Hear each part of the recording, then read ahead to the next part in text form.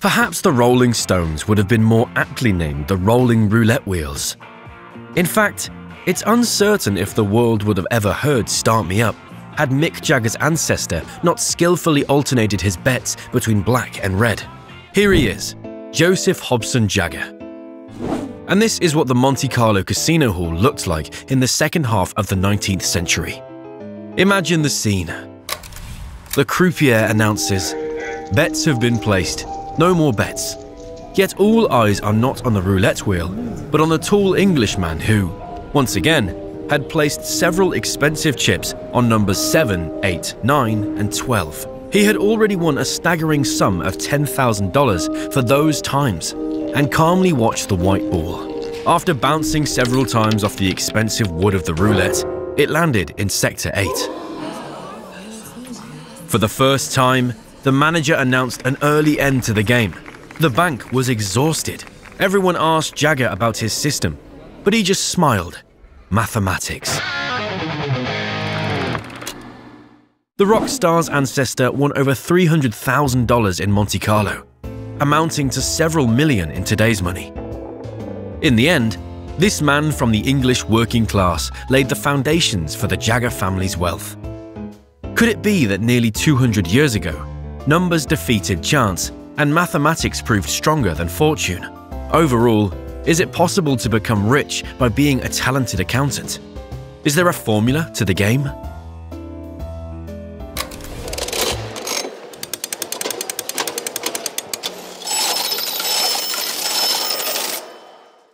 This video was created by Sumsub, the verification platform.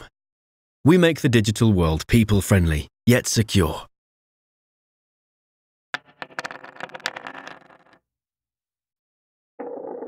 Once again, a casino.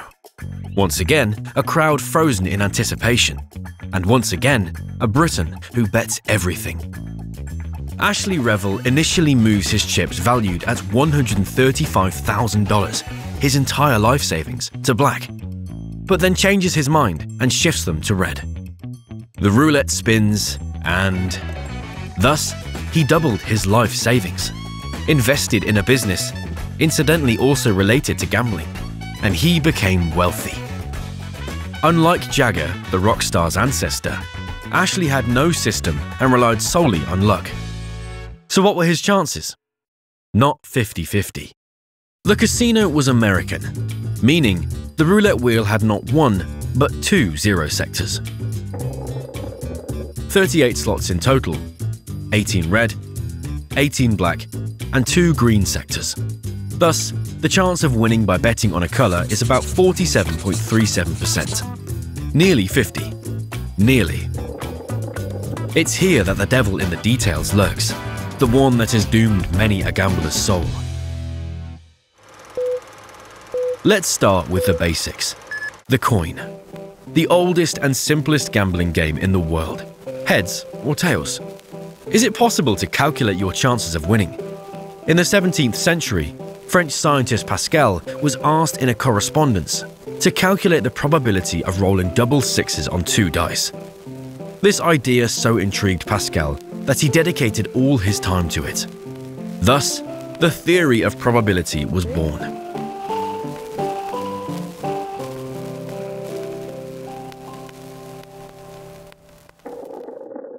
How it works. The top and bottom rows are always equal to 1. Each number inside the triangle is the sum of the 2 numbers above it on the left and right. Now let's consider how to use Pascal's triangle to determine the probability of getting 3 consecutive heads in coin tosses.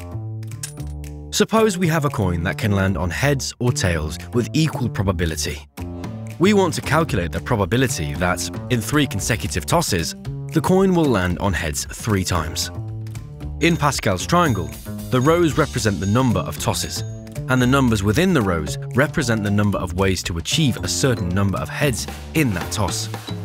For example, in the 3rd row, the first number signifies the number of ways to get 0 heads. The second number represents the number of ways to get 1 head, and the third number represents the number of ways to get 2 heads. To find the probability of getting 3 consecutive heads, we need to know the total number of all possible outcomes. 2/3, since each toss has 2 possible outcomes, and the number of ways in which we can get 3 heads in a row. In this case, it is 1 way. Thus, the probability of getting 3 consecutive heads is 1/8, or 0.125.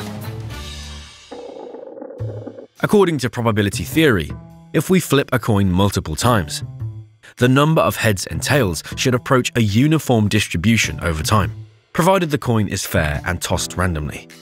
Over a short distance, it's possible to get 10 heads in a row, but the probability of this happening is minuscule. It's even less likely to win on a roulette wheel, even a European one with only 1 0. Could it be that Jagger from the 19th century really knew more than mathematicians? However, the system of the Englishman was much simpler to explain. If you've read Jack London's Smoke Bellow, whose prototype was the elder Jagger, you might have guessed already. He worked as a mechanical engineer in a cotton mill. Thanks to his knowledge about the mechanisms used in cotton production, he hypothesized that all roulette wheels, being slightly different due to minor defects in their design, should have certain numbers coming up more often than others. Jagger hired several people to watch the roulette wheels at a Monte Carlo casino. After analyzing the results, he figured out which numbers appeared most frequently and placed large bets on them. That's all there was to the high-level mathematics. However, attempts to develop a scientifically sound roulette betting system have been made as long as the game has existed. Here are the most popular ones.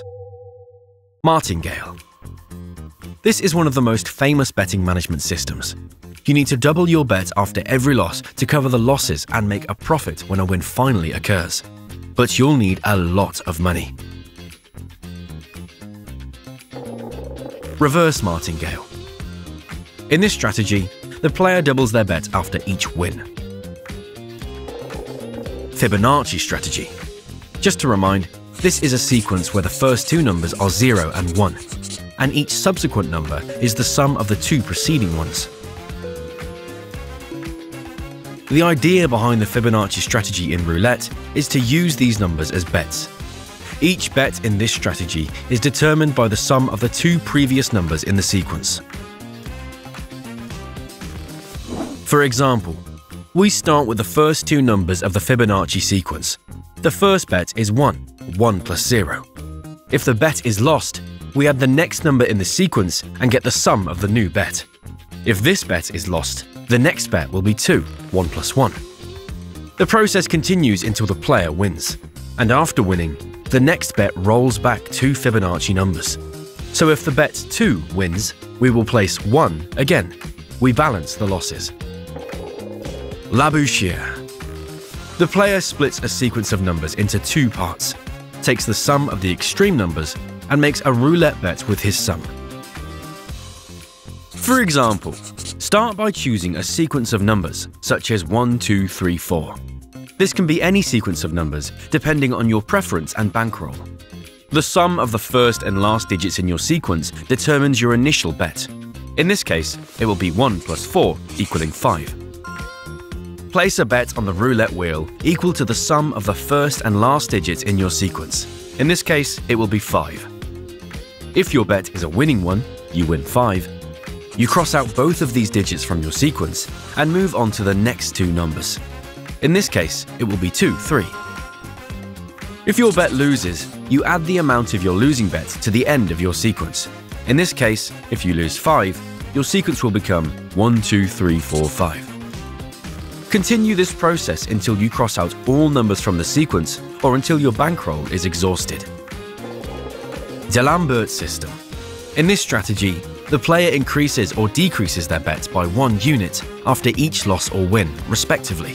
This assumes that there will be an approximately equal number of wins and losses over the course of the game. Spoiler: none of these systems are mathematically successful. You will lose everything if you play long enough. Thousands have lost. And if you want to be sure of winning,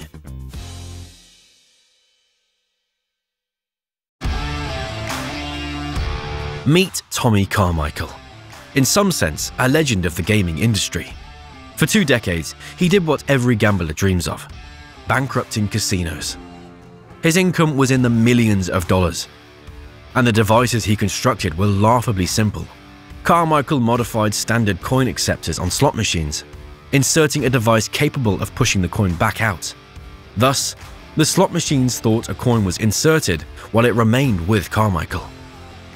He could reuse the coin, gaining credits on his account and winning without losing any of his own funds.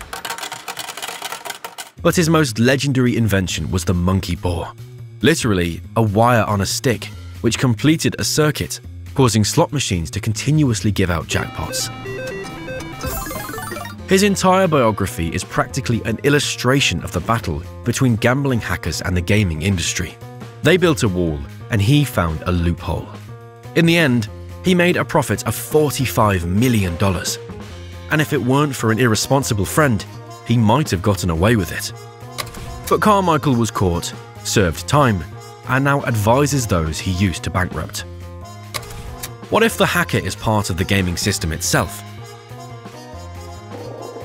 Ron Harris, in the early 90s, was a programmer for the Nevada Gaming Control Board and was responsible for finding holes in software. He found them. He wrote code that made some slot machines give out jackpots if coins were inserted in a specific order. Along with accomplices, he won hundreds of thousands of dollars. They would have gotten away with it if it weren't for greed. Citizen Kane and video poker. It's still unclear whether John was just lucky or knew something, but he and his friend were incredibly lucky. They could spend hours betting a penny, but due to a system bug, they were able to raise the bet to $10 during a good hand, winning tens of thousands. The casino eventually caught them, but couldn't prove any wrongdoing. By the way, among online gamblers, there are no legends quite like Tony Carmichael. Well, as far as we know.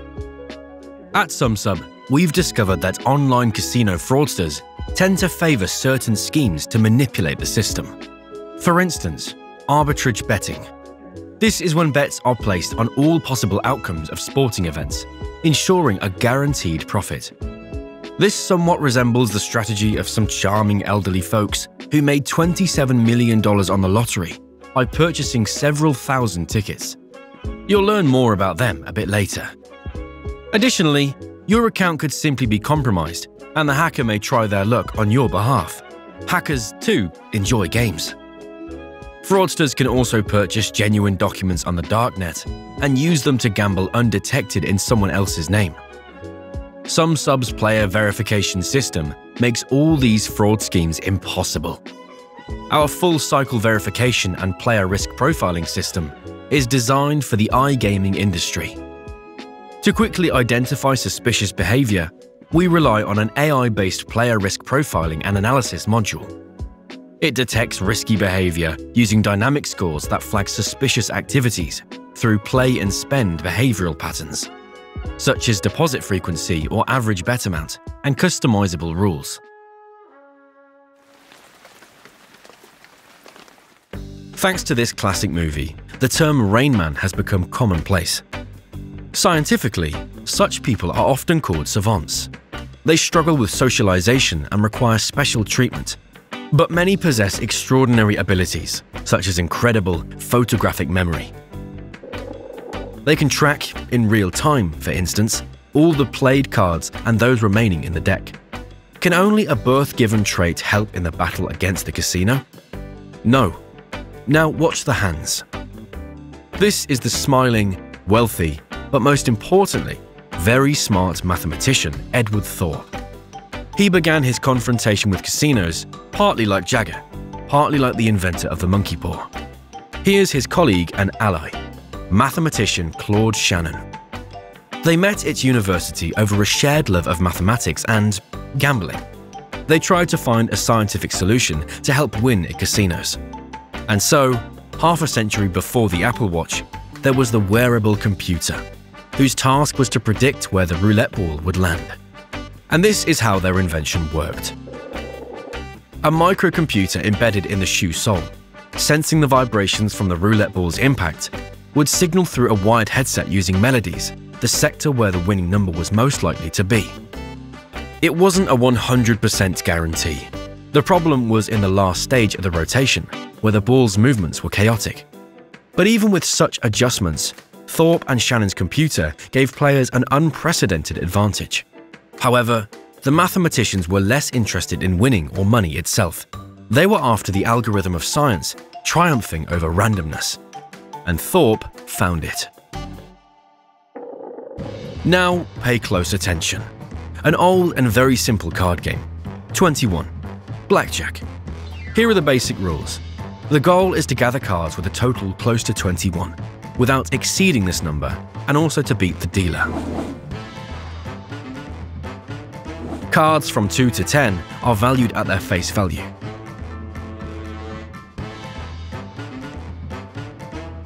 Jack, Queen, and King are worth 10 points each.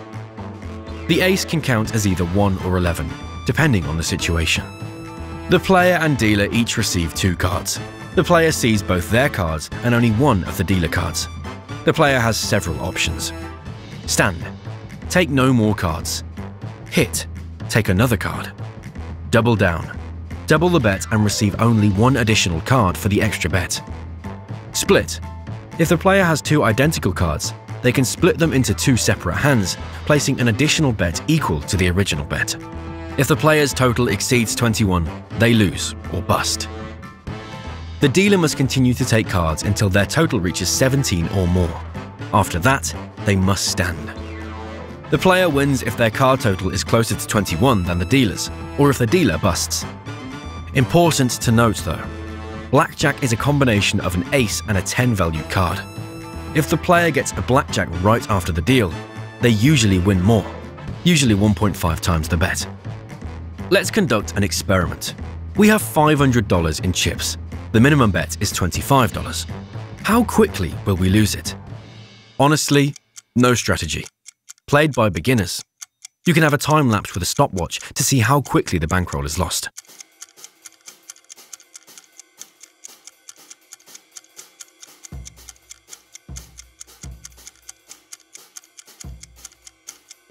Quite indicative. A casual visitor to a casino will lose very quickly at 21. Psychologically, it may seem to them that their luck is just around the corner. They will increase their bets, trying to recoup what is already lost, and will lose even faster and more. But blackjack, unlike roulette, is not purely a game of chance. Cards are numbers, a limited array of them. Mathematical laws apply to them. And Thorpe realized that an algorithm could be created to help win. Thorpe found out that more 9s, 10s, which also include queens, kings, and jacks, and aces remain in the deck, the better for the player. He developed several card counting strategies. Thorpe's system is called high-low because it assigns values to the cards. Cards from 2 to 6 are considered low and are given a value of +1. Cards 7, 8, and 9 are considered neutral and have a value of 0. While 10s, jacks, queens, kings, and aces are considered high and have a value of -1. In 1960, he finally devised the optimal winning strategy, counting 10s. To understand if they have an advantage, the player keeps track of the ratio of other cards to 10s. In a full deck, there are 16 10s and 36 other cards. 36, 16 equals 2.25. The higher the count, the more high cards remain in the deck. Players call this a hot shoe. As soon as the deck heats up, it's time to make large bets. And while it's cold, play the minimum. Using this system, a player usually wins most of the large bets and eventually makes a profit, even though they may lose most of the small bets in unfavorable situations during the game. In 1961, Thorpe published his article on how to win at blackjack. However, the theory needed to be tested.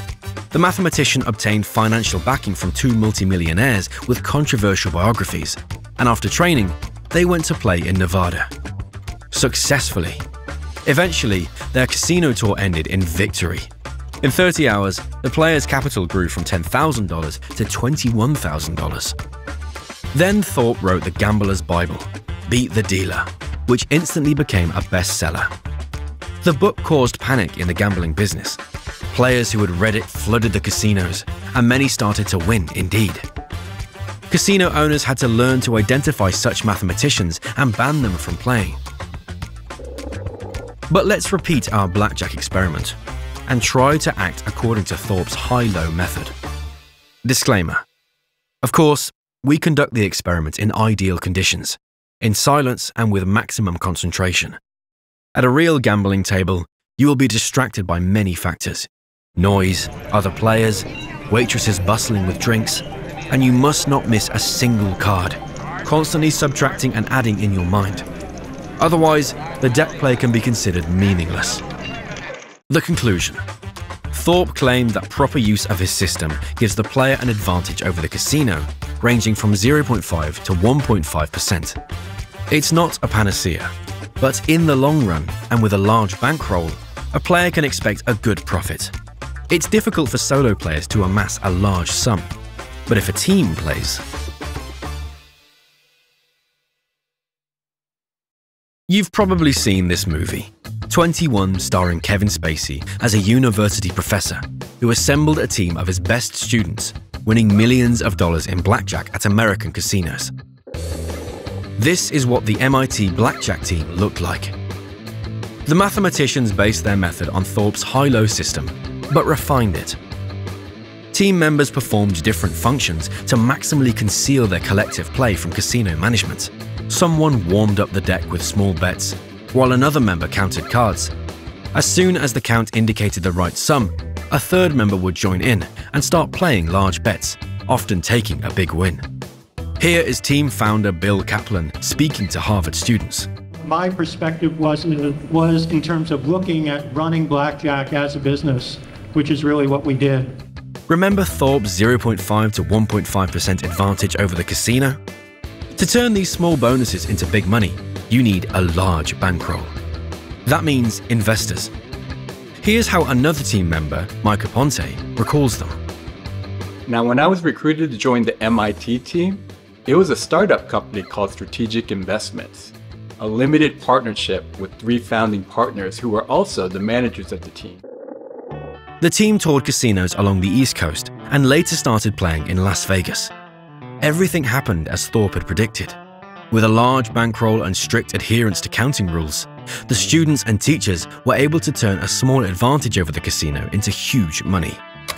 The exact amount won by the team over 15 years is not disclosed, ranging from several $100,000 to $10 million. The 2008 movie diverged from reality in this aspect. In real life, the players never rented luxurious rooms or splurged on caviar and champagne. The mathematicians behaved as quietly as possible to avoid catching the attention of casino security services. In the 90s, being caught wasn't just a matter of being asked to leave. It could end much worse. The story of the MIT blackjack team ended in 2000, but the mathematicians had many followers. It must be clarified, card counting is not a crime, although casino owners might sometimes say otherwise. It's not cheating. You are using your abilities within the rules. However, since the MIT team, casinos have implemented many technologies to track card counters. A casino can refuse to let you play without explaining why, or by saying, "You're too good a player for us."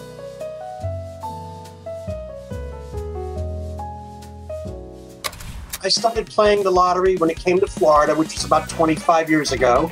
And it took me a few years to start developing some things that helped me win more often. And then eventually I won my first, my second, third, and here we are today. I've now won 7 lottery game grand prizes. Is it statistically possible to be as lucky as Richard Lustig?